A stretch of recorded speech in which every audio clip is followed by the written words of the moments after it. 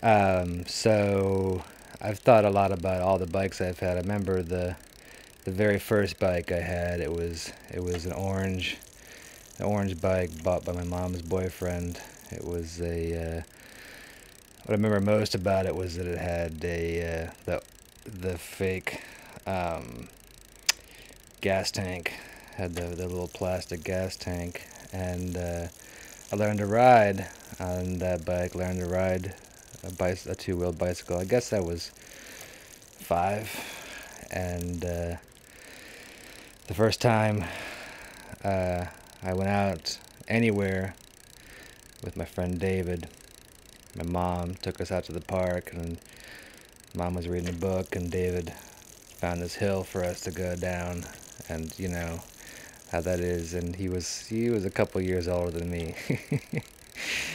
You know where this is going, and so he was like, "Oh, we're going down this hill, this crazy rickety hill," and I was like, "Man, I can't do that. I can't accomplish that. I just learned to ride a bike, not in those words, but sort of like that." And of course, eventually the word chicken got thrown around and that sort of thing, and so I was like, all right, I'm gonna do it, and I did manage to make it down this hill, this treacherous hill, until I got to the asphalt at the bottom of the hill, and that is what took me over the handlebars, and I landed on my face, and it pretty much took my face off, and